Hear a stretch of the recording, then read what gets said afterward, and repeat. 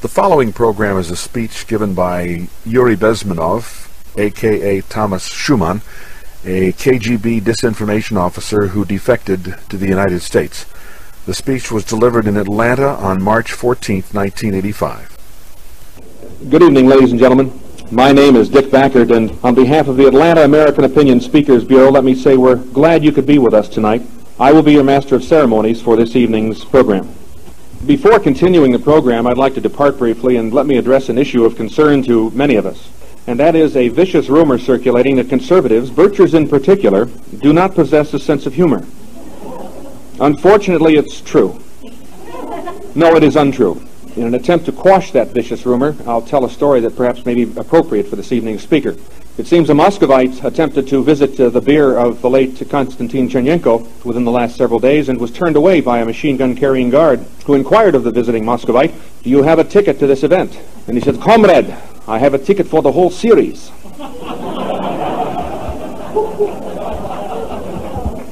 I told that story to our speaker, Mr. Schumann, at lunch today, and I also commented after telling him. He laughed, by the way, and I asked him perhaps Mr. Gorbachev would have a little longer tenure, and he looked over the top of his glasses and smirked and said, "If he behaves himself." I would like to now call upon the Reverend Mark Luthold, pastor of the Northside Independent Methodist Church, to step to the podium to introduce our speaker. Our speaker has been personally involved with the worldwide propaganda efforts of the Soviet KGB. Like a true-life Winston Smith from George Orwell's novel 1984, Thomas Schumann worked for the communist equivalent of Orwell's Ministry of Truth, the Novosti Press Agency. Novosti means news in Russian. It exists to produce slanted and false stories to plant in the Western media. The term for this KGB effort is disinformation. Mr. Schumann was born under the name of Yuri Bezmenov in Moscow in 1939, the son of a senior Red Army officer. Consequently, he went to good schools. At the age of 17, he entered the Institute of Oriental Languages of the Moscow State University. After graduating, he worked for Novosti, then out of the Soviet Embassy in India in a department called Research and Counter-Propaganda.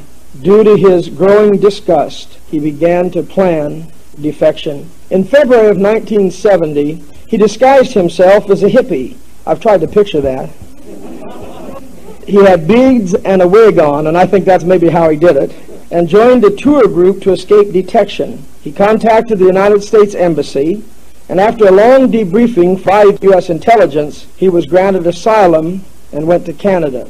Today, he is a political analyst for the Panorama Weekly in Los Angeles. He is married and has 2 children, and he's the author of 2 books. Here to tell us how the communists used the free world press, will you please welcome with me Mr. Thomas Schumann.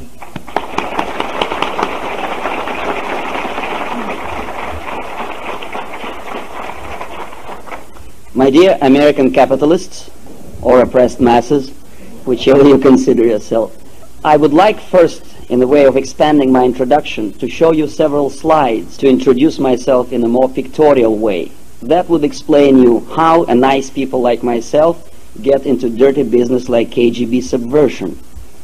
This is a small suburb of Moscow, a town which is called Mytishi, where I was born in 1939. You can see a typical decoration in any Soviet city. Comrade Lenin statue in the middle of the central square. In your mass media, in newspapers like New York Times, Washington Post, Los Angeles Times, Time magazine, or whatever existed before, Comrade Lenin was described as the greatest humanist, revolutionary, and greatest politician. Recently, United Nations celebrated 100th anniversary since Comrade Lenin's birthday. Now try please to understand that in the eyes of people who walk by, you see these Russians walking by, Comrade Lenin was a short, bald man with speech impediment who died from syphilis and who introduced the system of mass terror and concentration camps in my country long before these beautiful ideas came to the mind of Adolf Hitler. You understand that Adolf Hitler killed 6 million Jews. Comrade Lenin established a system which killed 66 million of my countrymen. You understand the difference? And yet, The government in Kremlin receives congratulatory telegrams from United States officials, from your presidents and vice presidents, congratulating us with the birthday of our murderer. Try to imagine this. Partly it happens because of your mass media and your perception of my country. This is myself at the age of 6 or 7 on the statue of another great politician, great humanist and peacemaker, as New York Times described Comrade Stalin after the Second World War.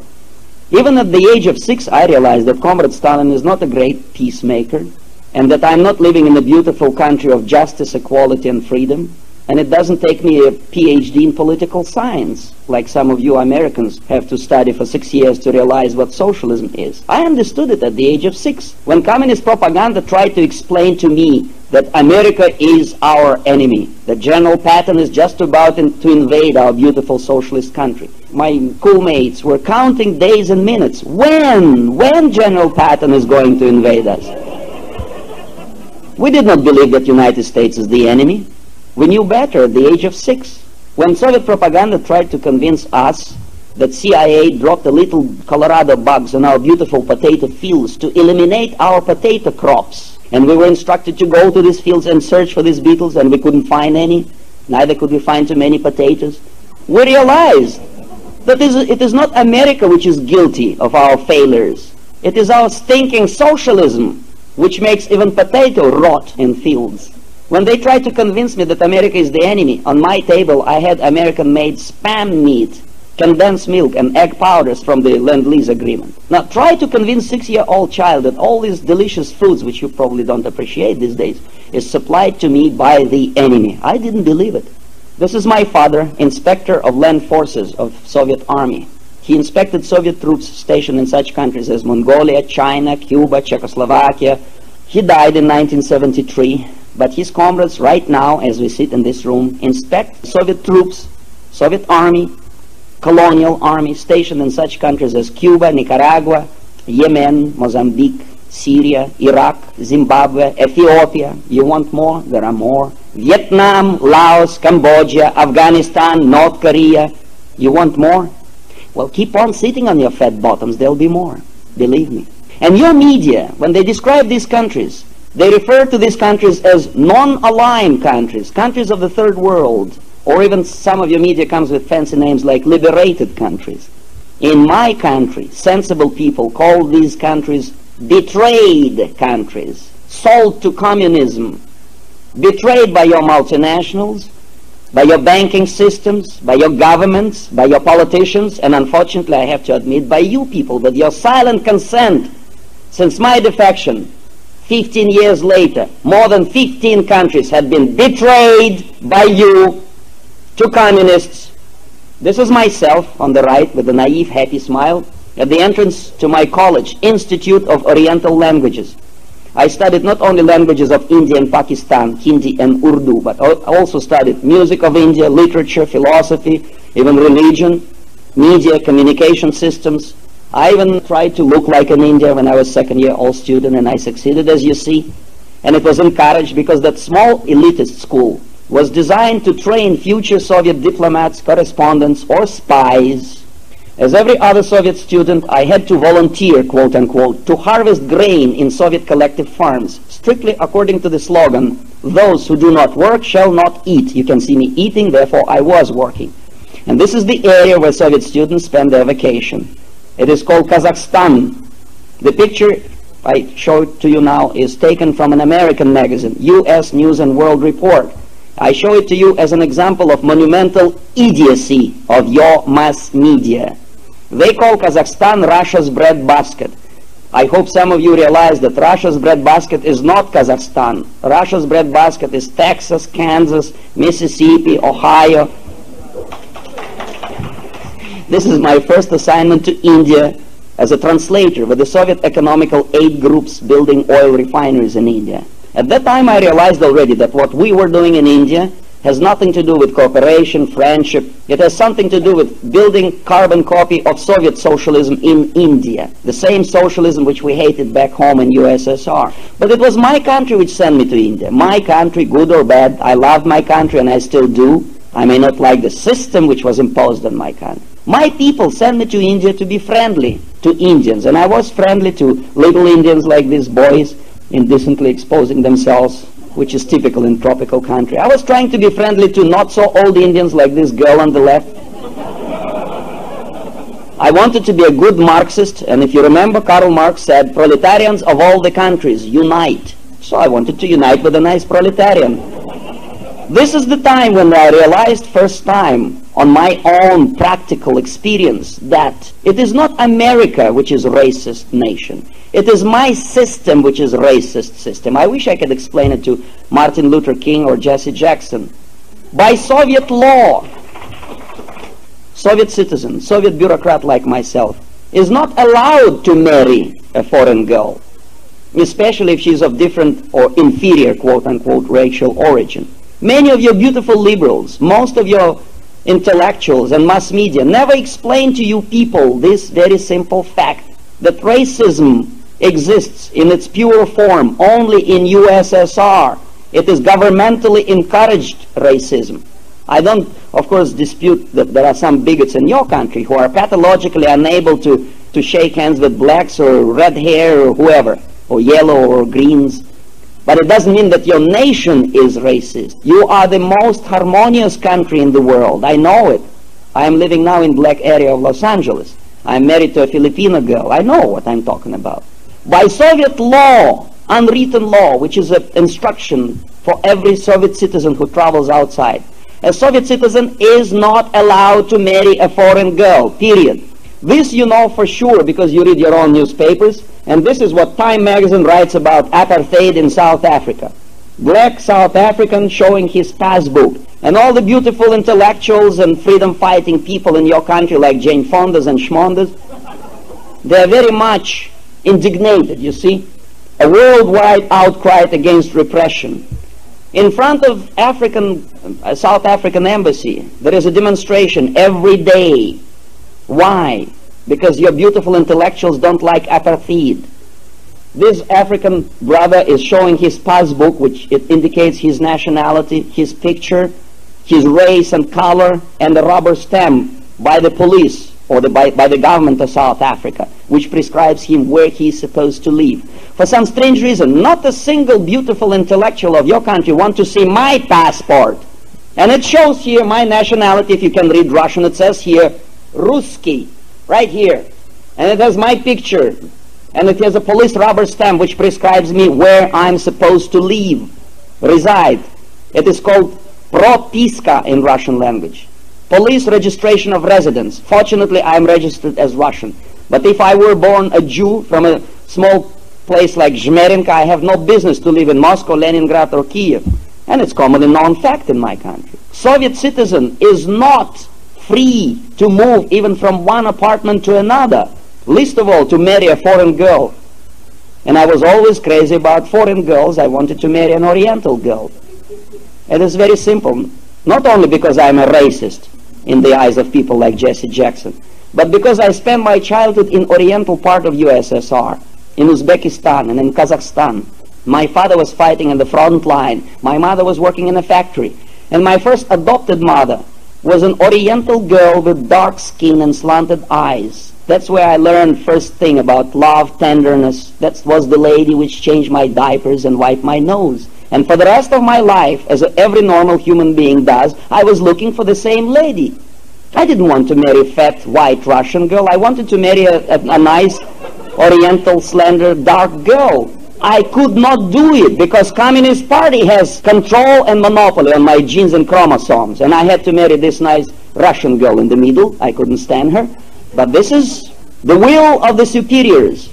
And it is very regular arrangement in USSR. A young bureaucrat like myself marries not his choice. My future wife has to go through security clearance.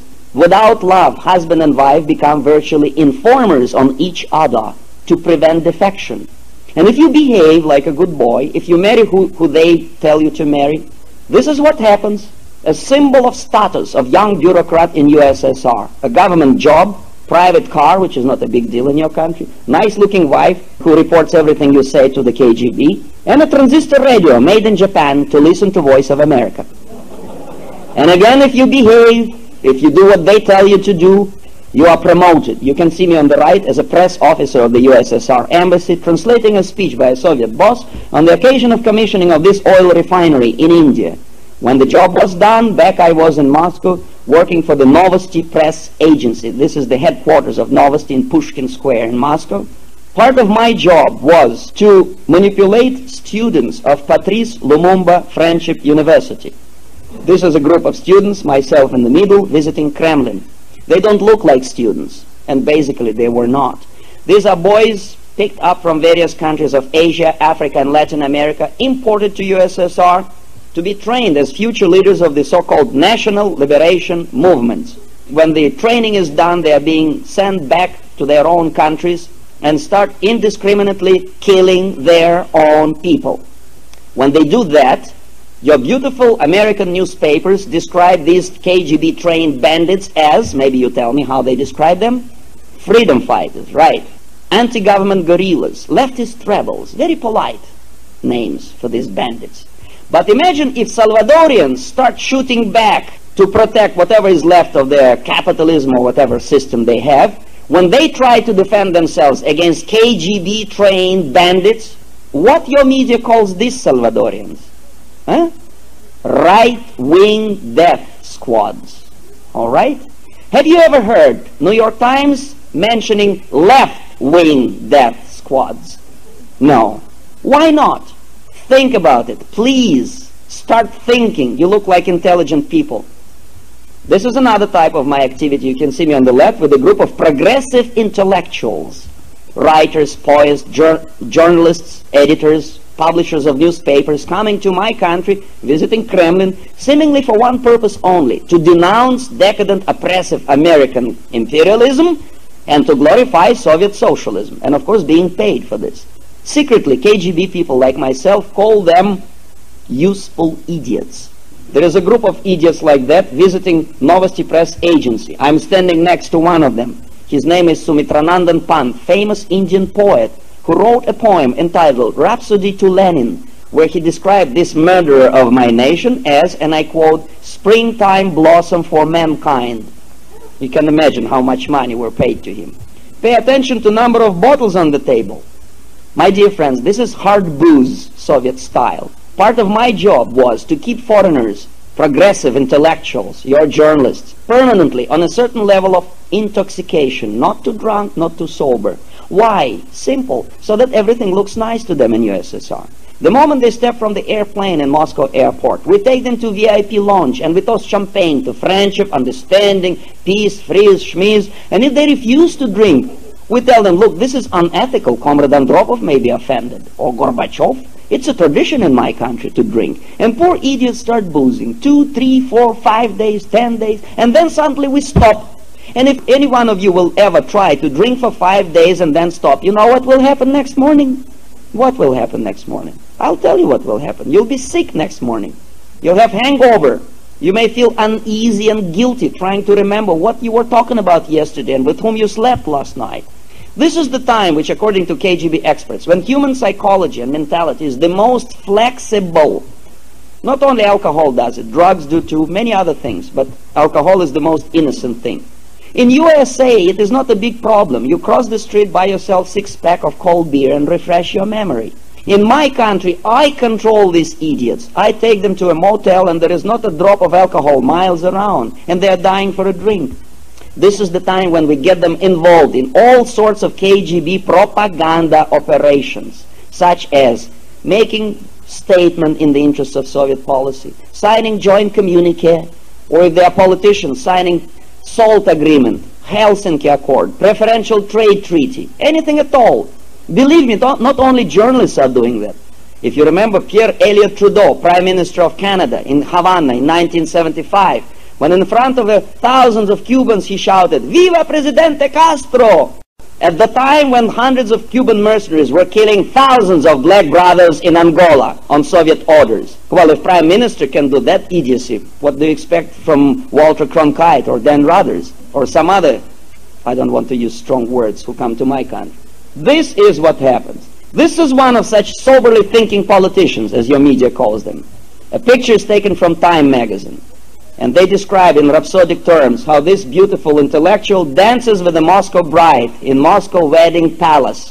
What you don't understand, that he may think that he is a great politician, charismatic leader, who found a common language with the Russians. Look at the faces of KGB behind him. They think he's a total idiot. He does not realize that this is not just an ordinary wedding. It is a special occurrence, a stage performance to impress people like Edward Kennedy. I can forgive 11-year-old little monkey like Samantha Smith, your girl who comes to Russia on invitation of Comrade Andropov. She comes back and she says, look, Russians are just like us. They're nice people. Sure, we are nice. We have two hands. We have one head. We go to bathrooms just the way you people do. We make love. We make babies too. We love them. She may not know the difference between the systems, and I can forgive Samantha Smith. She's only 11 years old. But I cannot forgive a political prostitute like Edward Kennedy.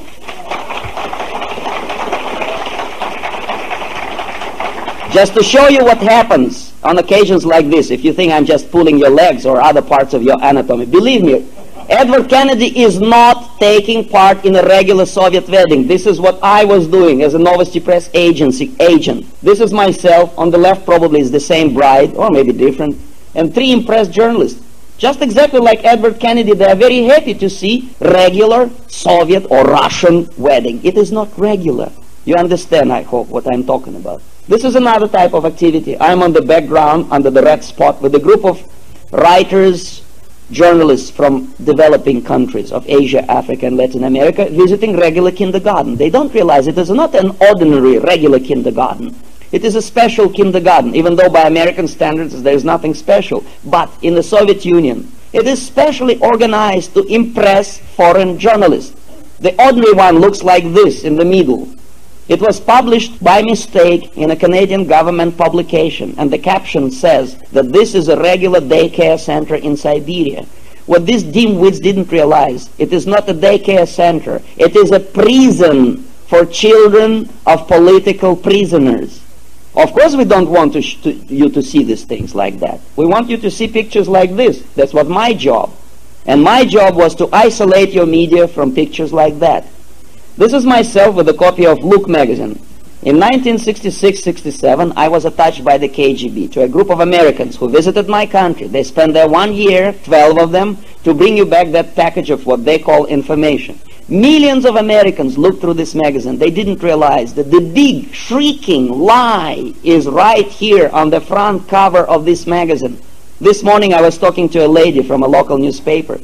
And she couldn't see it. She couldn't see the lie. She couldn't tell me. And she is a journalist. Maybe some of you tell me, what is the lie? Where is the lie on the front cover of Look magazine? No, Modern Building is just a photograph. I prearranged this photograph for Philip Harrington, photographer of Look magazine, 50 years. And this is no, you just illustrate my point. You don't know where the lie is because you are victims of disinformation. The biggest, fattest lie is right there, Russia. There is no such country, my dear friends. Russians are ethnic minority in a multiracial country. There is no Russian government. First of all, there is no government, period. Government does not govern in USSR. Power does not belong to the government. Power in USSR belongs to a bunch of self-imposed criminals who call themselves Politburo, top of the Communist Party. And they are not all Russians. Comrade Stalin was Georgian, Comrade Mikoyan was Armenian, Comrade Khrushchev was Ukrainian, Trotsky and Sverdlov were Jewish, Pelcher was Estonian, Comrade Kusinin was Finn, and there are many other ethnic representatives in Poland. Of course there are Russians too. There is no Russian army, there is no Russian invasion in Afghanistan. There is a communist army and a communist invasion in Afghanistan. Russians are not coming to your country. Communism may come to your country, and it will not be brought to you people by Russian tanks. Use your brains, please. If Russian or Soviet army invades your country, do you know what will happen to that army? Think. Right. They will disappear in your liquor stores.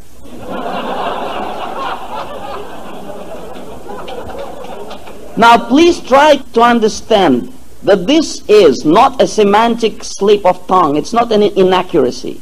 Russia and Soviet Union are not interchangeable words. Why do you think your journalists for many years try to convince you that what you are dealing with is Russia? Why? simple. It's the trick. It's the result of Soviet propaganda, which is as old as mankind itself. We try to scare you with non-existent threat. Russians. Russians are peaceful people. Probably the most peaceful on earth. We are fed up with war. We've been fighting for more than 1,000 years. We are sick and tired of wars, but we are forced to go to war by the same bunch of megalomaniacs in Kremlin who receive billions of dollars of your taxpayers' money and your credits and your technology and computers.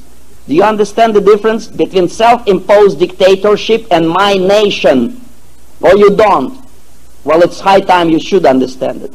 Russians are no threat to you. This is a trick to scare you with Russians. Meanwhile, you don't notice that the main danger comes closer and closer to your doorstep. And that danger is not coming from Russians. It comes from the system of one big government. Socialism, fascism, Nazism, totalitarianism, whatever it is. However you describe it. This is the result of my work. I've been working with the dimwits of your mass media. There they are, the whole group of Americans in Stalingrad, including Philip Harrington, look photographer. On the background you can see the statue of Mother Russia, a big oversized lady with overdose of hormone. This is the area. It is about 10 times bigger than Statue of Liberty in New York City. And this place is constructed by Communist Party propaganda for indoctrination purposes. You can see this picture from the Soviet media. Soldiers are pronouncing the Pledge of Allegiance to the Communist Party under the statue of Mother Russia, right?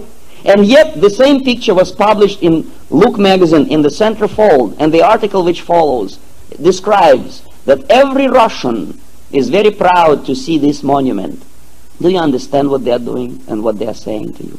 Could you find me one American Vietnam War veteran who is proud to see monument in Washington, D.C. with names of thousands of your boys who were killed in Vietnam for nothing, for peace with honor, as Dr. Kissinger calls it? Could you find me one veteran of Vietnam who is proud of that? What do they feel, these Americans boys who survived that massacre? What do they feel?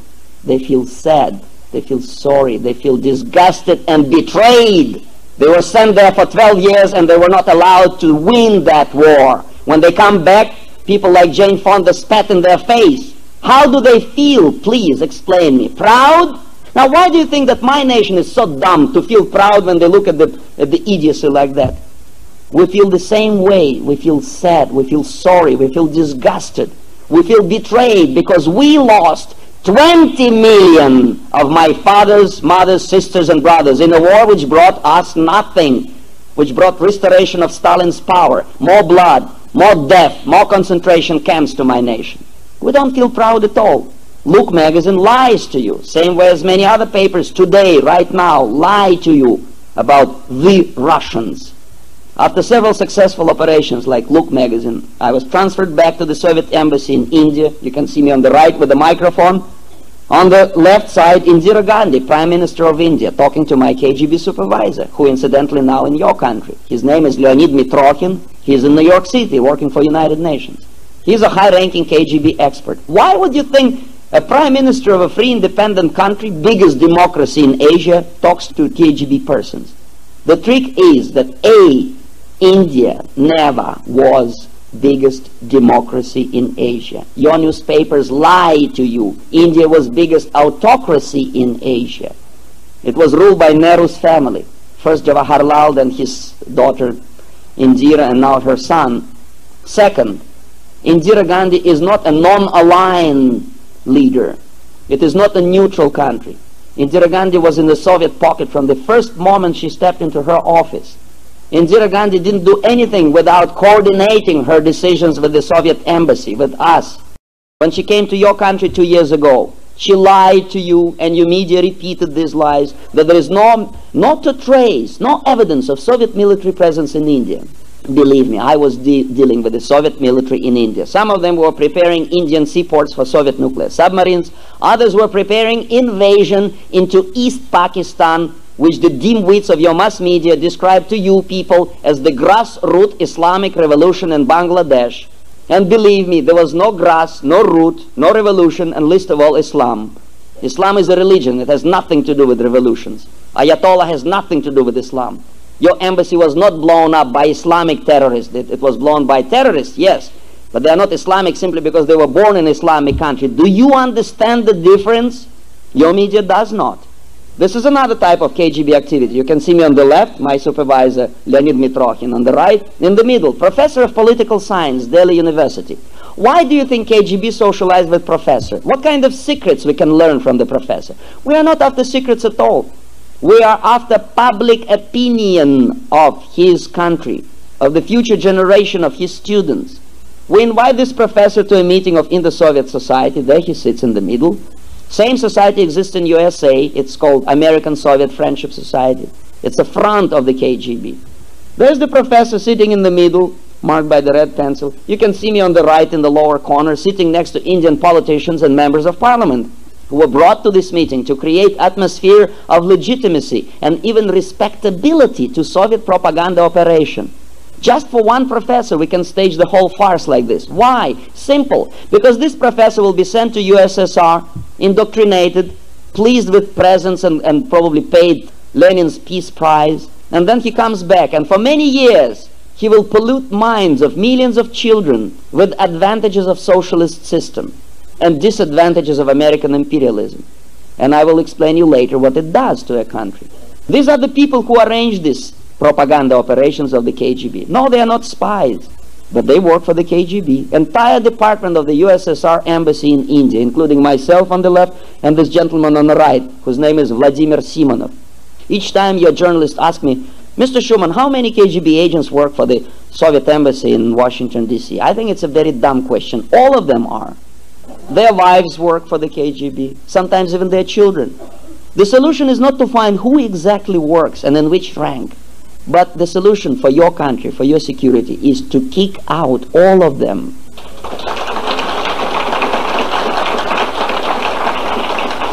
Unless they behave, of course.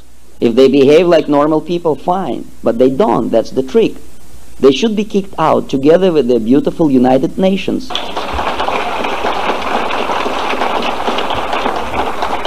Now these guys, including this gentleman, Vladimir Simonov, you should remember his face.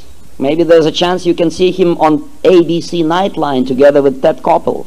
Like my former friend and colleague Vladimir Posner, who appears on your television. He addresses to millions of American television listeners, and he introduced by Ted Koppel of ABC as, I quote, Soviet commentator.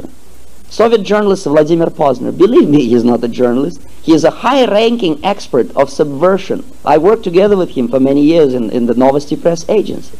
The fair way to introduce him would be, he is an expert of manipulating public opinion. All right, Comrade Posner, now what do you have to say?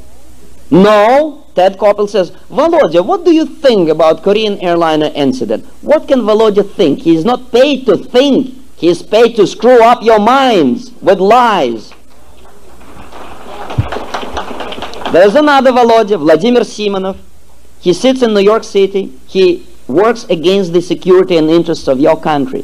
FBI knows perfectly well that he is not a journalist. FBI knows that he is a KGB officer. But you see, FBI cannot kick him out of the United States. Why? Because he doesn't do anything against the law. There is no law against political prostitution in your mass media. Vladimir Posner easily socializes with your Cronkites and Dan Ruthers and Ted Koppels. He plants false stories in your media to depict your country in the worst possible terms. And yet he's here. But there is a law, believe me, if you think I'm crazy, go to library and check. There is a law in your criminal code which forbids your FBI from conducting your own media or using your journalists in any possible way in their operations, secret or overt operations, against bandits like Vladimir Simonov. Now please try to explain me, maybe I'm a dumb Russian, who is more dangerous for you people, my KGB or your FBI? Are you a free and proud nation, or are you a nation of masochists? Why do you pay your taxpayers' money for Soviet espionage in your country? Why do you keep United Nations in New York City? Each time you ask me, Mr. Schuman, if Russians don't like communism, why don't they revolt? Well, let me ask you people, why don't you revolt? There's another type of activity of the KGB, nothing to do with espionage. You can see in the middle a famous Indian guru, Maharishi Mahesh Yogi, Transcendental Meditation. On the left is myself with a beautiful Walter Mondale smile. Now why? Please try to understand. Why? Why would KGB send me to Maharishi? Of course not to learn secrets. He has no secrets. It is the public opinion that KGB cares about. We know perfectly well what Maharishi did to the Beatles. You remember the 4 degenerate monkeys? I want to hold your hand. How does it feel? A son of high-ranking military officer, a promising diplomat, highly paid bureaucrat and expert in propaganda, 15 years later after his defection, changing bulbs and flushing toilets in Los Angeles. How would you feel? Would you like to take my place? Oh no. Another reason to think twice is this secret document. This is what prevents many Soviets to defect. It is called характеристика in Russian language, or simply recommendation letter. Every Soviet agent who is assigned to a foreign country has to be co-sponsored by 3 long-standing members of Communist Party. If I defect, all 3 of them will be fired, imprisoned, or executed. 2 of them my friends. This is why I feel worried before, I think twice before defecting. I don't want to endanger their lives. Unlike your Dr. Kissinger, who signed death sentence to half of Asia and he feels okay. He sleeps well, he eats good, his stool is regular, no problem. But I would feel guilty. I could not live as a normal being if I knew that these guys suffered because of my defection. Besides, you never know. Maybe they will come to power. Maybe they will be better negotiators with your George Shultz. Maybe they will be able to stop the madness of nuclear confrontation. Even if there is 1 in a million chances, I must not endanger their lives. This is one of the reasons why there are not that many defectors from positions like mine. Who defects to your country? Sailors, dancers, you know, the entertainers, but not KGB agents. If you treat us like you treat me, I'm sorry, not too many agents will defect to your side. And yet there is another reason, my family. Even though it was a marriage of convenience, by mistake we made a baby. So what can we do? It's immoral to leave your wife and child behind. Even in the United States, if you have no political reasons to leave your wife, if you have no sensational message to your CIA, it is simply dirty to leave your wife and child behind. In my case, I could not take them with me. Why? Because Indian government, which this media is a neutral government, betrays defectors to the Soviet KGB. After this lady defected in India, and she's Stalin's daughter, if you remember, she defected in '67, 3 years before my defection. Soviet embassy was so mad at Indian government that Soviet embassy forced Indira Gandhi to adopt a law which says, and I quote, "No defector from any country has a right of political asylum in any embassy on territory of India," which, as you may understand, is the highest degree of hypocrisy, because only Soviet defector needs a political asylum. Imagine yourself an American citizen in India and you want to defect to USSR. Do you need a political asylum? I suggest psychiatric asylum. In my case, it was virtually impossible to defect normal way. And I found that my own crazy way. I noticed that there are many American hippies in India, like the one on the left. No shoes, long hair, smoking hashish. I talked to them, I studied their way of life, their counterculture, what they smoke, where they congregate. Then I decided that with my pale European face, if I run away from the embassy, the police will catch me in 5 minutes. But if I dress like the hippie, a crazy Russian in a crowd of crazy Americans, it's very difficult to find. This is what I did. I dressed as a hippie, I joined them, and I disappeared. All the papers reported about my disappearance. Most of the Indian papers carried my picture, description, and promise of 2,000 rupees. There, you see in the middle of the text, under the picture. 2,000 rupees for information leading to my arrest, as if I was a criminal or a murderer. And it was an insult, biggest insult in my life. I thought that my head worth more than 2,000 rupees. They could not find me for a very simple reason. They were looking for this gentleman, and at the time of defection I looked like this, obviously. Not a single sensible detective would ever suspect that a normal Russian diplomat would look like a total idiot. This is probably what saved my life, and another factor was American CIA. They smuggled me out of Bombay airport after I contacted them. They brought me to Greece. They debriefed me for 6 months. They changed my name to that of Thomas Schumann to protect my friends and relatives, to keep me away from mischief and the KGB. And it took KGB 5 years to find me in Canada.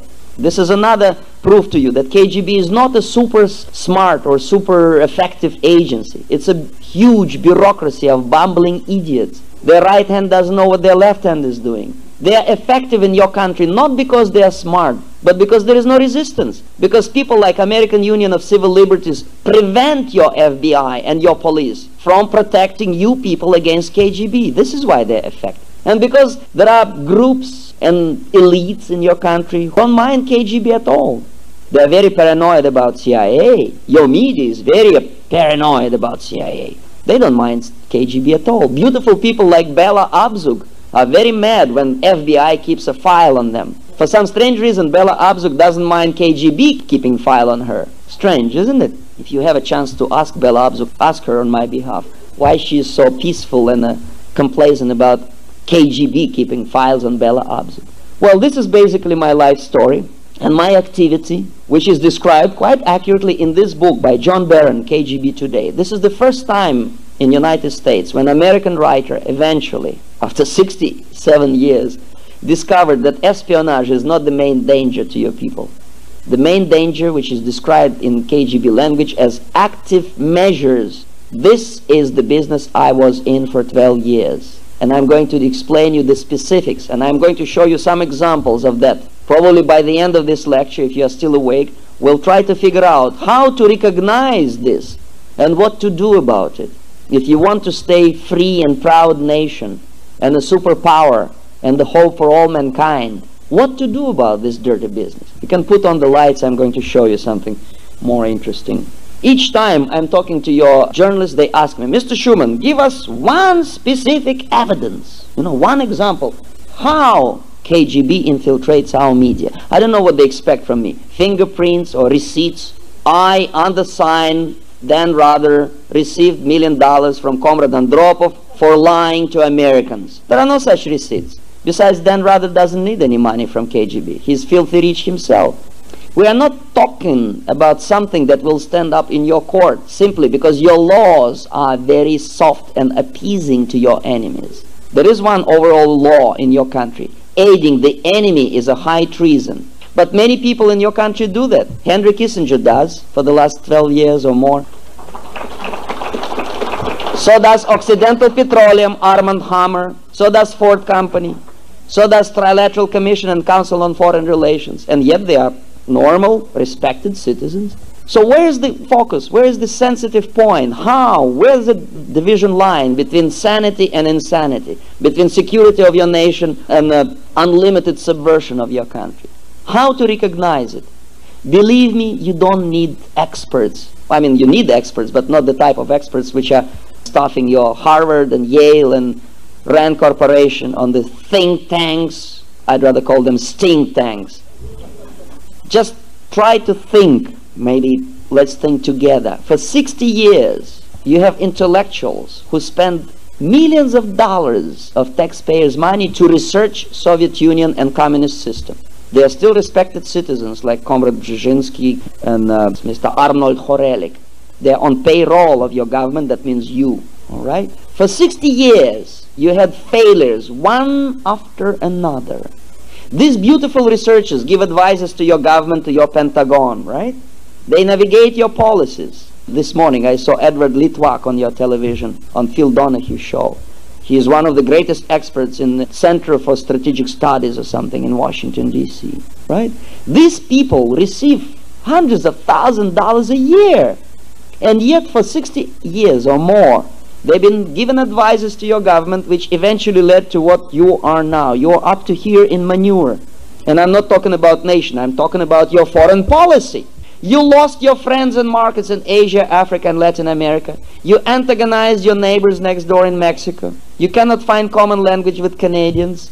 You cannot even settle your own domestic problems with your blacks, Hispanics, and Chinese or whoever else lives in your country. You have people who chronically complain about oppressive capitalism, and yet they demand welfare check from your government, which has nothing to do with capitalism. It has something to do with socialism. How? All these beautiful intellectuals receiving so much money cannot find a better solution. Common sense tells us people that if something doesn't work, you throw it to garbage and try something else. Why for 68 years you repeat the same mistake over and over and over again? Is it not time to turn and try something else? Right? Now let's see. Let us see the examples They may look innocent to you people. I will try to explain you that it is not innocent at all. It may not look sinister from the first glance of this. What I was doing for the KGB has nothing to do with espionage.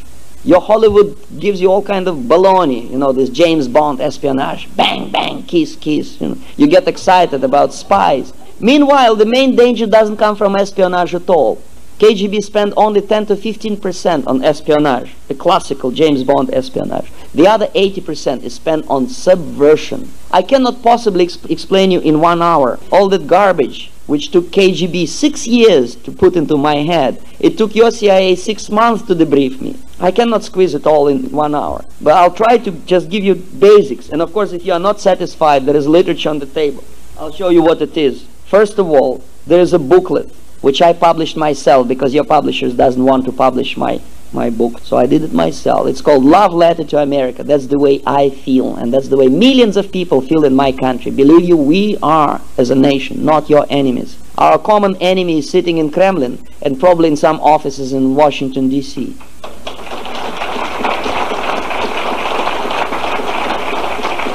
These are the same dimwits who send your boys to Vietnam for 10 years or 12 years to die for nothing, and finally you give this country to the enemy. These are the same idiots or traitors who send your boys to Lebanon, put them all 400 men in the same building to be blown up by terrorists. These are the same idiots and traitors who sent 4 helicopters to rescue a diplomat from Tehran, and the helicopters were crushing in desert. The same traitors who now send Henry Kissinger to Latin America to save Latin Americans.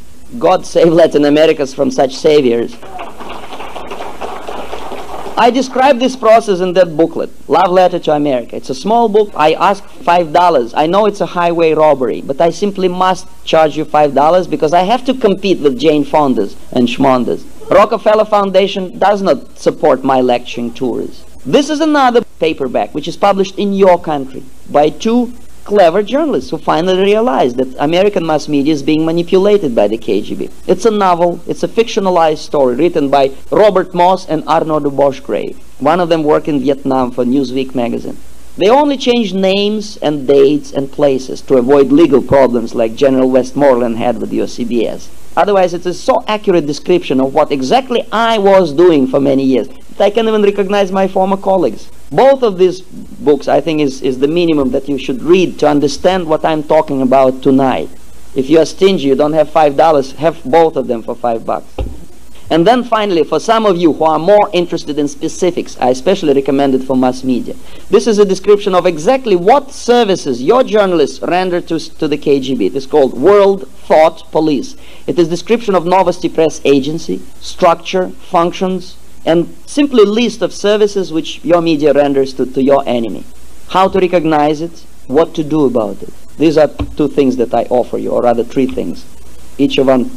Oh yes, if reading is not your cup of tea, I realize in the United States people don't read much, there's a tape for the same price. All right, now let's try to see the example. Let's listen carefully. It works.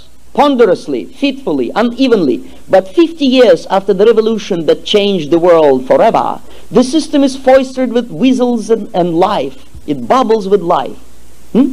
Life! The system which killed 1/4 of its own people, 66 million, is bubbling with life, according to Look magazine. Do you understand? Not too many Americans realize what they are reading. Here, another paragraph. If an honest democratic election were held in the Soviet Union today, Communist Party would win. Do you understand what they're writing to you? How many parties are in USSR? 1. Okay. Make a wild guess. Which party would win if there is a free election?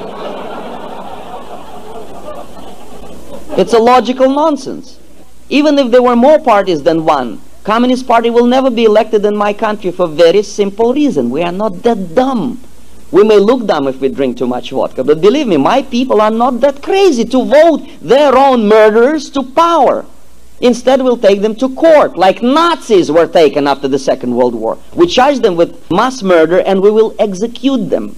And they know it perfectly well. That's why there were never free elections in my country, and to that matter in any other country of the world. Not a single communist on this planet ever came to power as a result of free election. They always come to power through deceit and lie, and terror, shooting and lying, lying and shooting. That's how they come to power.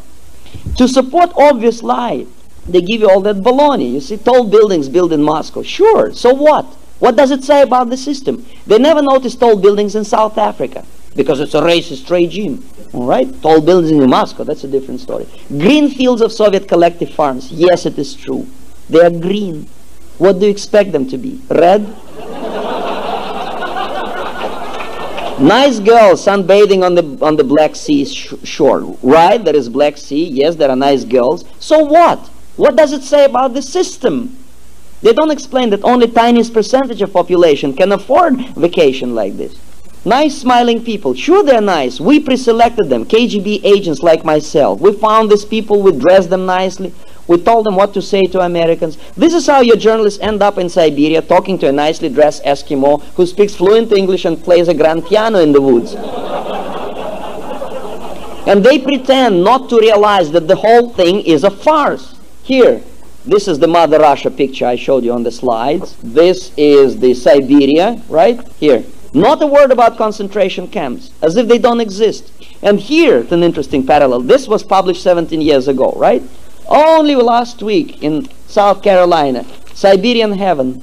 Would you imagine? This is one of your local newspapers. And who do I see? Boris Yurchenko, Novosti Press Agency photographer. But they don't explain it in your paper that this is KGB plant. They say AP photos. Do you understand what they're doing to you? They plant Soviet propaganda and they say Associated Press picture, Boris Yurchenko. Fortunately, I know who is Yurchenko. Siberian heaven. Well, you may deserve the same heaven if you misbehave.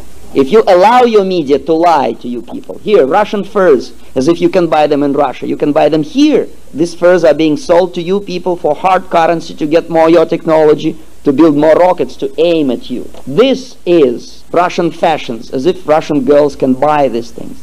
This picture, you don't realize what it is, but I will explain you. Look magazine editors think it's fun. It's photogenic. I think it's filthy, it's tactless, it's brutal. To put a call girl in Russian fur coat on top of Russian Orthodox Church, in a country where churches had been dynamited by Communist Party, where priests were lined up against the wall and machine gunned after the revolution, where majority of people are still struggling for religious freedoms. And if some of you are interested in that subject, there is a brochure. We made a movie in Los Angeles. It's called Candle in the Wind, Candle of Faith. Get yourself a free brochure and read what it is. If you're interested, you can contact the people who made this movie. In a country where religious people are still fighting for freedom to pray to God, they put a girl on the top of Russian Orthodox Church, probably the only one which is painted nicely to impress people like Billy Graham.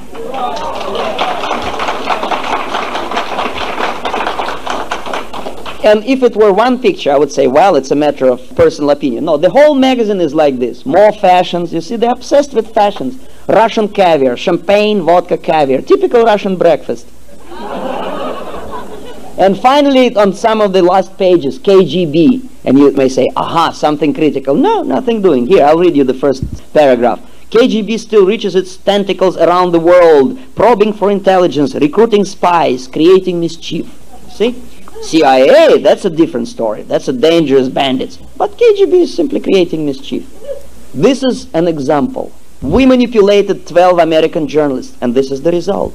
And believe me, there are hundreds more. Every day, every hour, they lie to you about my system. They lie to you that Russians are your enemies.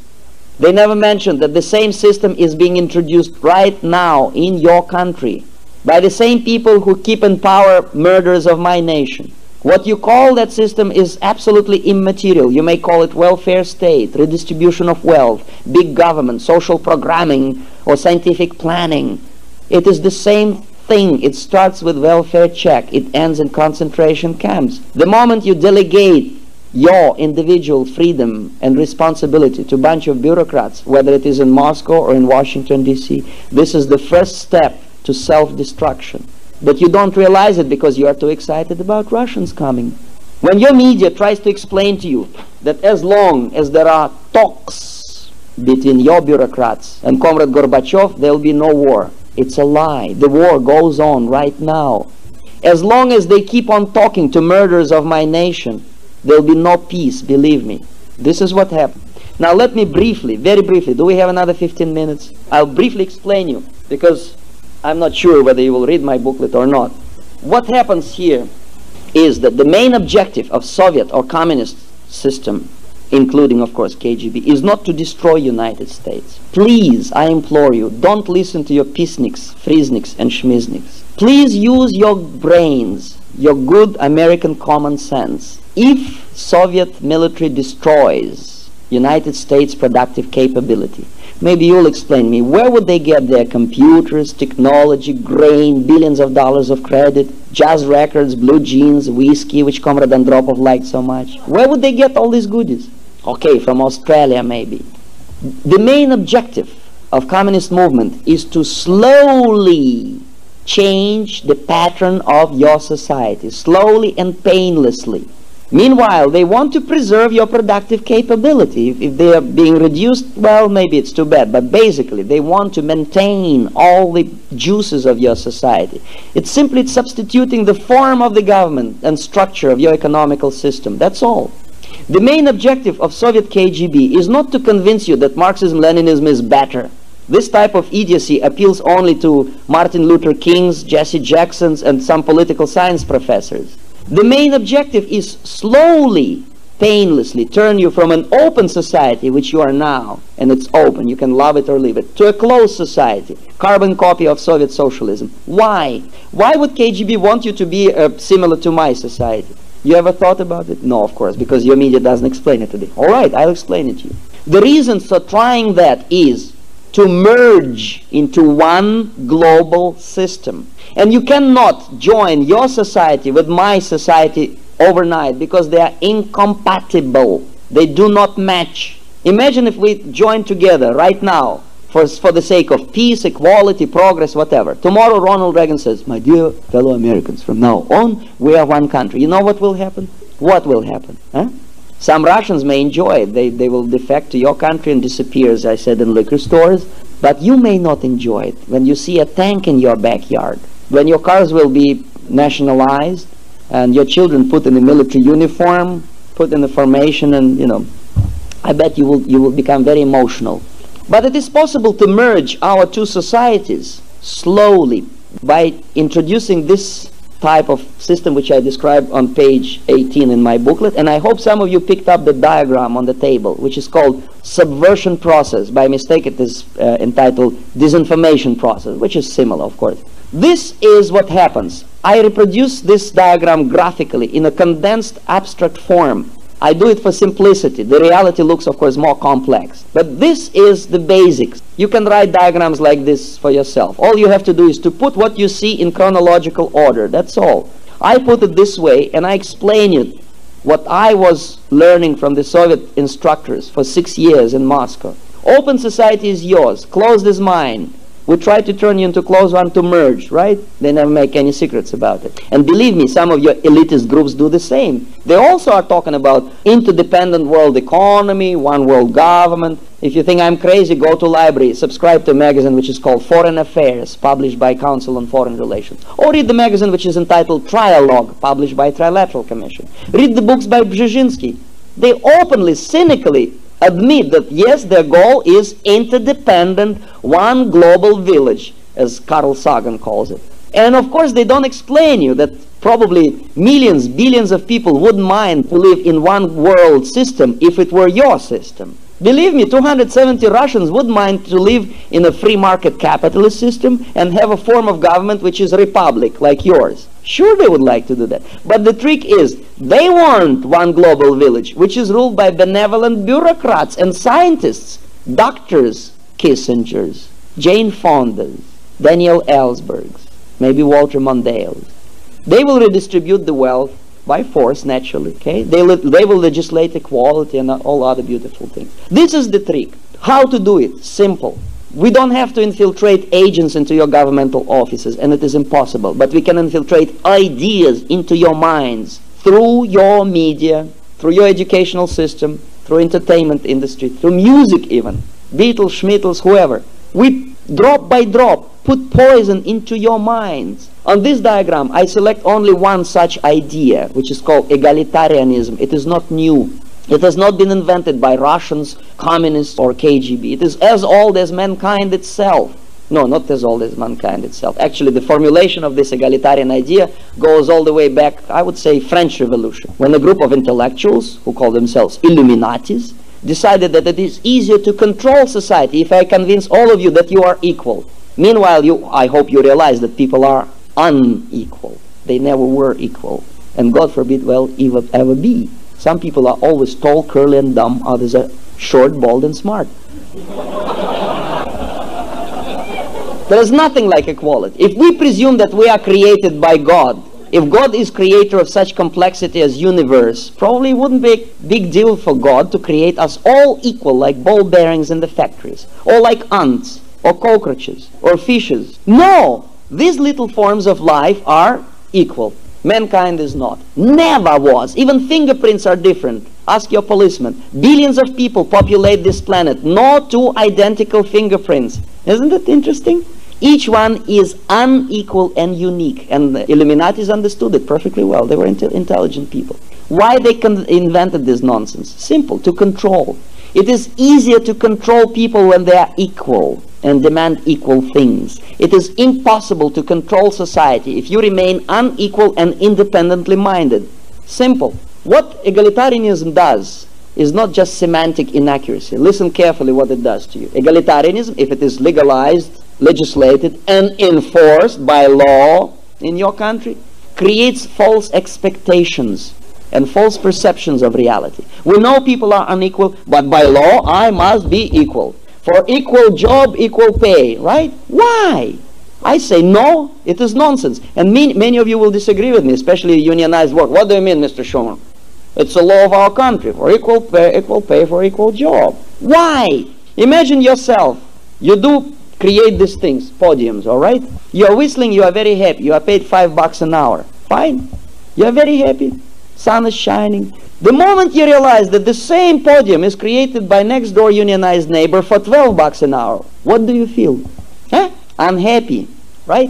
Have you ever heard about any American who wants to be equal with someone who has one popsicle less? No, you want to be equal with someone who has more, naturally. Now please explain to a dumb Russian like me, what is behind the equality in the minds of million people? What is the motivation, sentiment? What is the driving force of equality? Huh? What? Greed. Envy and greed. Something that in any civilization, through the history of mankind, in any holy scripture, is described as destructive side of human nature. Don't be greedy. Don't envy. If you are happy with $5, be happy. You don't need 12. No, we want to be equal. All right? Greed is the main negative side of human nature. Greed, ignorance, fear, egocentrism, all these things are the breeding ground for communist ideas. Greed. 6,000 years ago, Moses came down from the mountain and says, "Thou shalt not desire property of thy unionized neighbor." Huh? No? Well, 2,000 years ago, basically same message from Jesus Christ. Don't be greedy. You are temporary tenant on this planet. You cannot take all these goodies to wherever you go. All right? Now we want to be 20 cents equal. And if we are not paid this 20 cents an hour more, we walk out to strike. If I'm a nurse, I leave patients to die for lousy 20 cents an hour more. If I'm an electrician in New York City, like it happened 3 years ago, for lousy 30 cents an hour more, I leave city without power, 5 kids frozen to death. Poor children, of course, because rich kids don't freeze, as you know. For lousy 50 cents an hour more, okay, $1 more. If I'm a truck driver, I shoot another truck driver because he wants to work and I want to bum around. I'm on strike. Are you that cruel? Are you that broke? Do you that desperately in need of 20 cents an hour more? In a super productive nation like yours, you are getting obsessed about these trifles. You are the most generous nation on earth. Through the 200 years of your history, you're always helping other people. But this is what's screwing up your minds. Égalité, fraternité, et liberté. False ideas, artificially created, artificially, forcefully introduced by your media, by your public educational school. KGB has only to encourage this, that's all. They are not after your secrets. They are after your minds. This is what it does to you. False expectations, when they clash with reality, they create discontent and productivity goes down.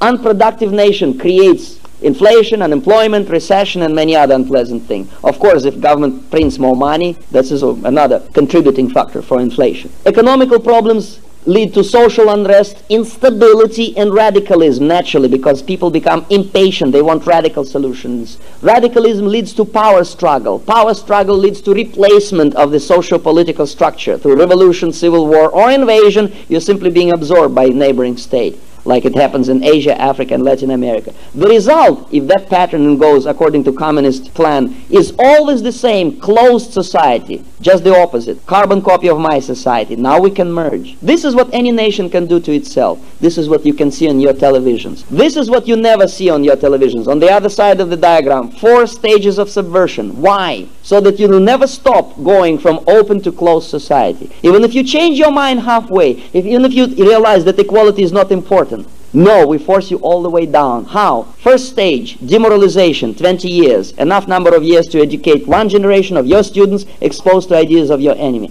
Second stage, destabilization, 5 years. Third stage, crisis, change of the political structure. And the last one, normalization. That lasts forever. Lifetime of your children, grandchildren, and grandchildren. And that's it. And if you read this diagram carefully, if you're not that stingy to buy my booklet for $5, you can realize that media occupies only one speck, only one line in this diagram. They are being controlled by the big money. They are following the orders. They are being paid for what they are doing, not because they are dumb. Well, some of them are ignorant, yes, but not all of them, no. But if you misbehave in a network like ABC, you will be out in 2 days. If they describe what I am saying to you in positive terms, they will lose their job. This is why they are lying to you. This is why they call you democracy, whereby you are knowing perfectly well that you are a republic.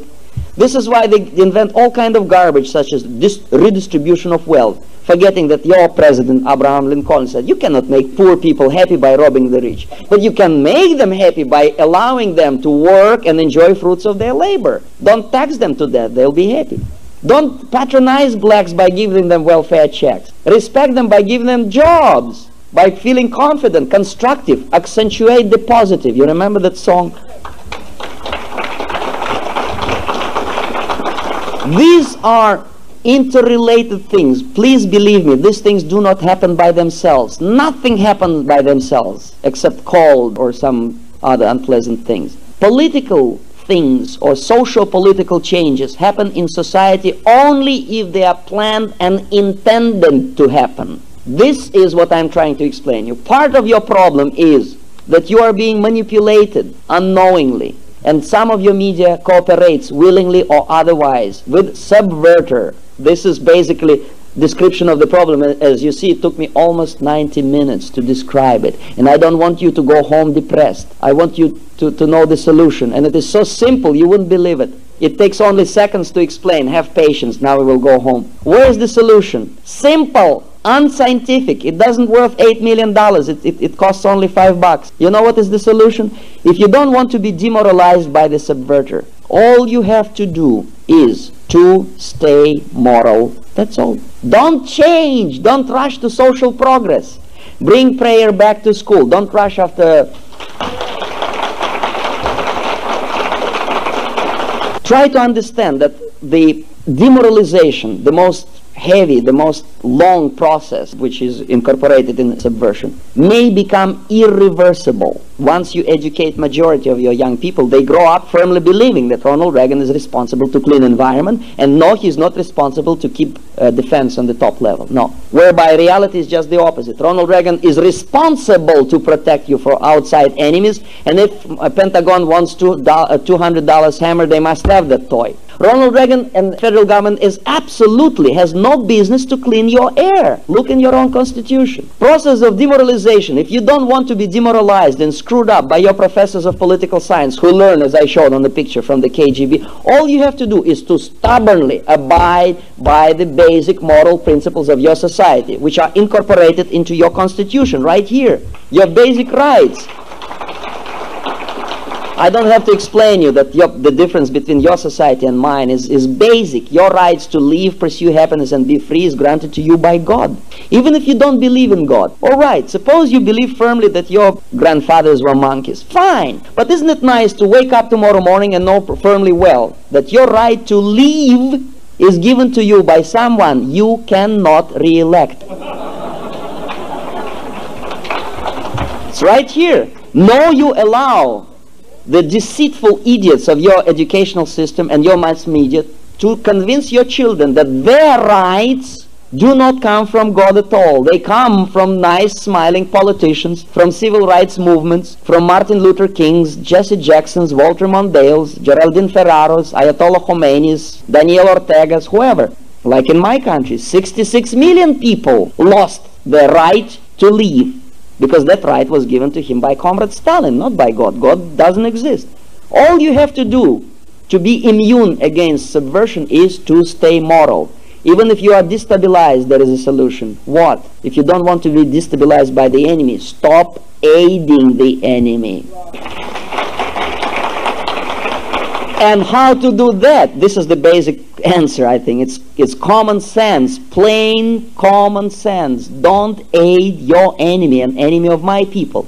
You will instantly make 270 million friends in my country who are sick and tired of the regime which is propped up by your technology and by the billions of dollars in credit. Stop this madness before it's too late. How to do it? The Birches will explain you how. I sold my soul and body to Birches because they've been talking truth for 25 years.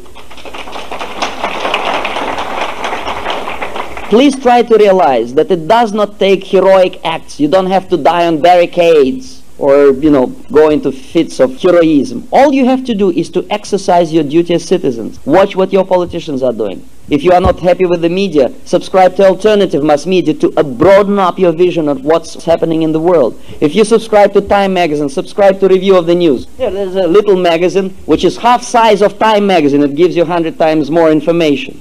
And there is no baloney. But above all, the most supreme value which you can get from the conservative publications like this is that they explain you in concise, simple terms what your elected representative does in the Congress. This is where your policy is being made. This is every penny of your budget is being voted for or against. Watch what they're doing. Do they vote for more credits to the Soviet junta? For more weapons to be built in my country to kill more of your boys in Vietnam, in Central America, and in Lebanon? Or for less or none credits to the Soviet junta? Then keep them in power. If they vote against lousy $30 million to help Nicaraguans and Salvadorians, this is a treason. Take them out from the office. You will never understand if you read New York Times, 100 pages of all this garbage. What is your representative doing in Congress? But you can know it from this or little paper which is called Trim Bulletin. There's enough reading for 2 minutes when you go to washroom. Read carefully what your representative is doing. And if you are not happy with what he's doing, call him, send him a letter. 22 cents for a post stamp, that's all. You can do it individually. The best way to do it jointly, by joining the ultra-right-wing, pro-American flag-waving rednecks. I joined the rednecks. I waved the United States flag, and this is the best one I ever waved in my life. Now this is all I have to say. I'm very sorry to keep you waiting for so long. I know you have to go places and ask questions. If you have questions, I would be happy to be interrogated. If we have short break and some announcements to make some explanations, then I'll be back and I'll be ready for any of your questions. Thank you very much.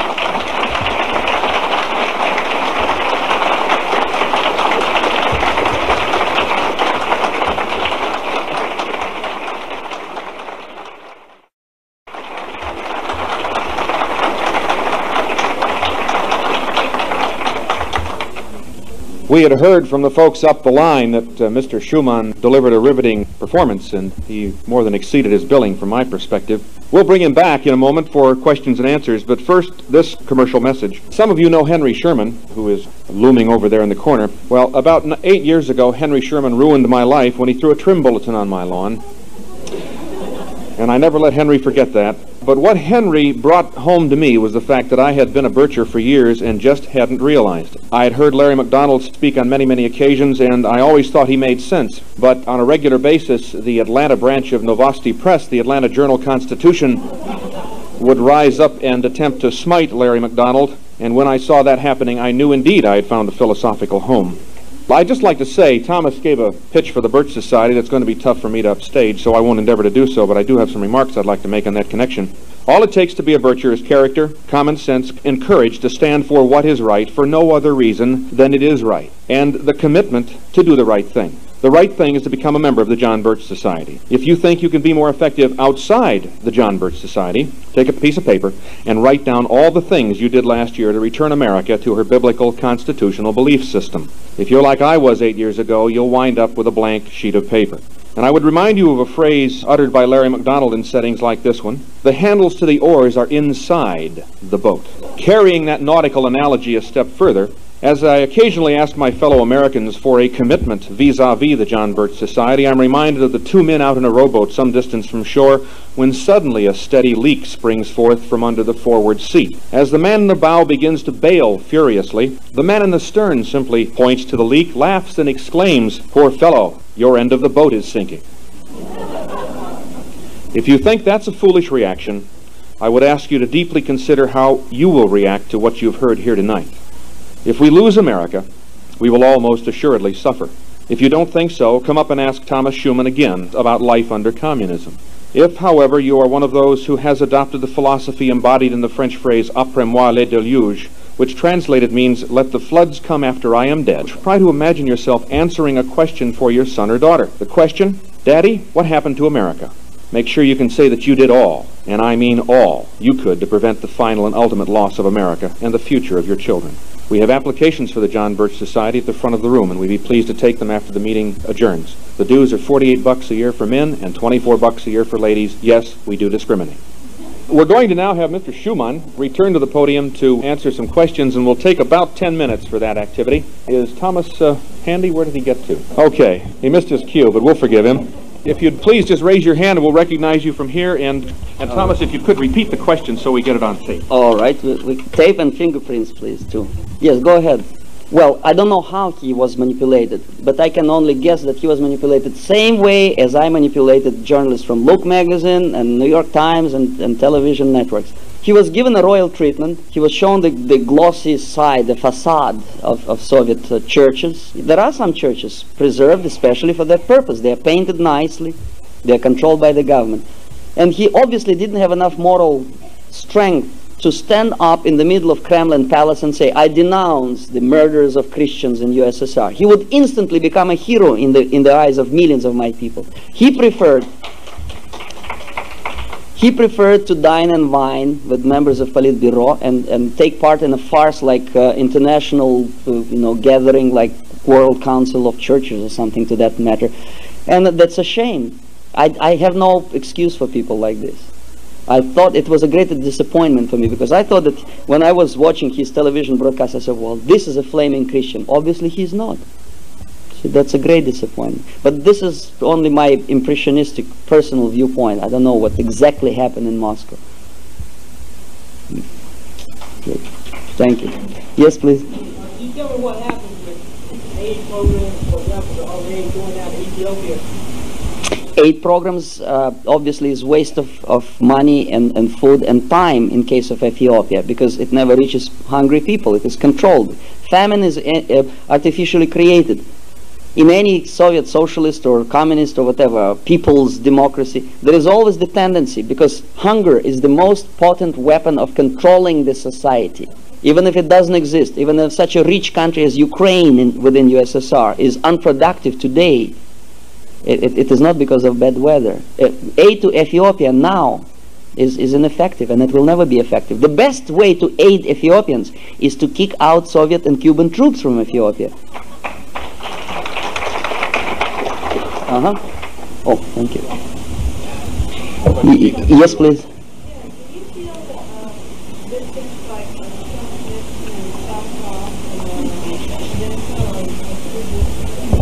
Of course they are true dissidents. What else can they be after all they did and wrote and spoke about?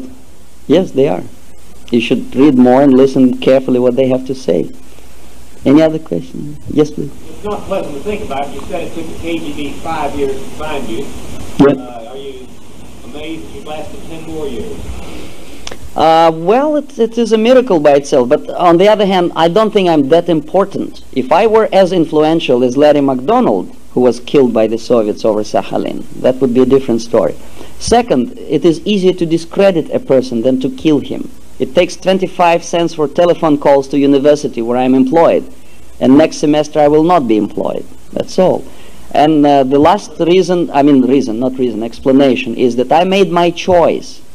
I could have died in Moscow like Chernenko or Andropov, hated by my people, or I can die fighting for freedom of my nation and try to help your nation. I think it's more honorable death. We all die sooner or later.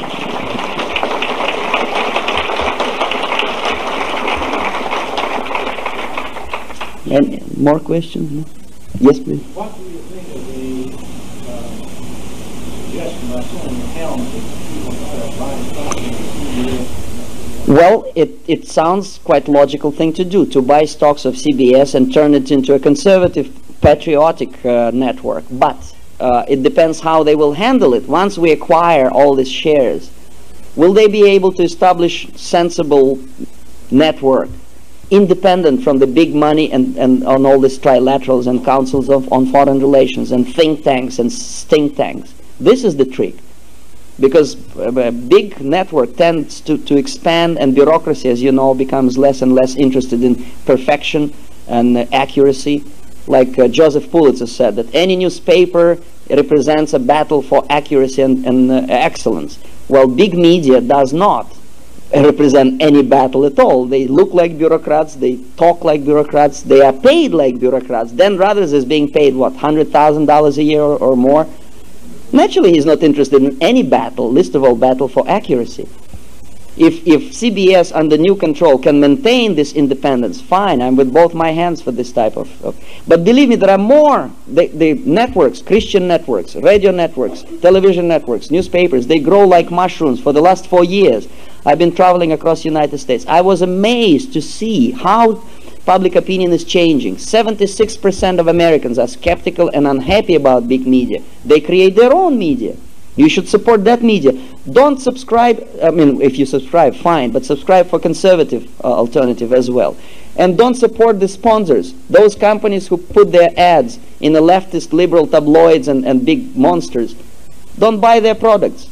Openly boycott them. I don't know, it may sound crazy, but yes, please. I don't know. I was not an intelligence officer, and I would have no way to know whether he was or was not. But I don't care. I see what he is doing for the last 20 years. He is doing everything to harm United States. He is doing everything to help the enemy. That's all. Take him to court. Charge him with high treason. Together with Armand Hammer, too. Yes, yes, please. Does KGB knows who wants to overfly the Soviet territory? I think they knew, because it's not a big secret. The list of passengers is not classified information. It is very easy to infiltrate any airline office in United States. Whether they did it only because Larry McDonald was there or not, it's hard for me to say. But it sounds awfully logical. Yes, to get rid of one anti-communist, and influential at that, and such a charismatic and beautiful politician like Larry McDonald, sure, they can shoot anything down. And of course 260 or whatever passengers. They killed 60 million of my people. What do they care about the 200 Koreans? I think they did it on purpose, and it's a cold-blooded murder. And I'm ashamed to see that American establishment, George Bush rushed to the funerals of Andropov, but he never attended the services, memorial services for Larry McDonald. This is a shame. You should write a letter to Mr. Bush. Thomas, we have questions. Pardon? Yes, for a very short time, for about 6 or 7 minutes, I had a chance to talk from 7 Club Network. Yes, please. Last question. Mentioning President Lincoln not non-American. Well, I don't. It's none of my business to criticize Ronald Reagan. I think if we choose between Ronald Reagan and Walter Mondale, Reagan smiles better and he talks more sense. I wish he stopped doing certain things which scare me. Absolutely. He gives technology and nuclear technology to China, which is a suicide. It's unreliable partner in the fight against the quote-unquote Russians. It's idiocy. But I don't think that Ronald Reagan does it on his own initiative. He seems to be a very sensible person. He talks a lot of things that make sense. That's why he was re-elected. I think he's being, as a chief executive officer, he's trying to balance between pressure from the Congress, from circles, from elitist groups, and this is what may happen to any person. It's your role to help your president to protect your constitution, as he said when he was, inaugurated. Yes. Thank you. Thank you very much for your attention.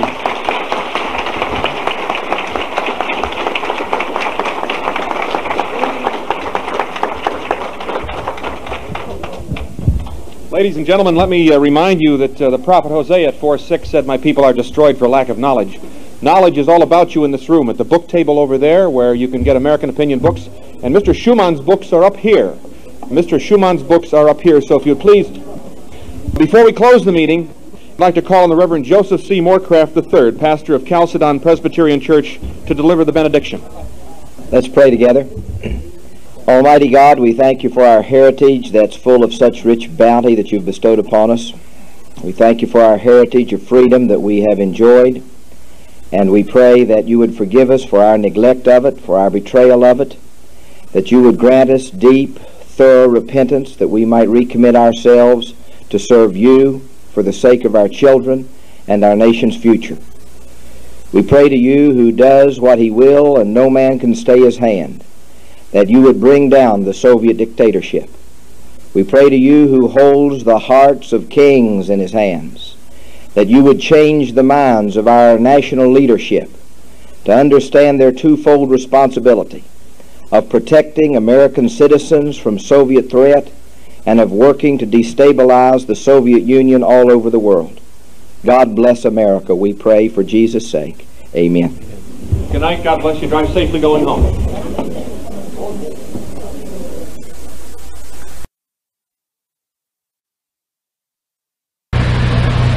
Our founding fathers here in this country brought about the only true revolution that has ever taken place in man's history. Every other revolution simply exchanged one set of rulers for another set of rulers. But only here did that little band of men, so advanced beyond their time that the world has never seen their like since, evolve the idea that you and I have within ourselves the God-given right and the ability to determine our own destiny. But freedom is never more than one generation away from extinction. We didn't pass it on to our children in the bloodstream. The only way they can inherit the freedom we have known is if we fight for it, protect it, defend it, and then hand it to them with the well-taught lessons of how they in their lifetime must do the same. And if you and I don't do this, then you and I may well spend our sunset years telling our children and our children's children what it once was like in America when men were free. Thank you.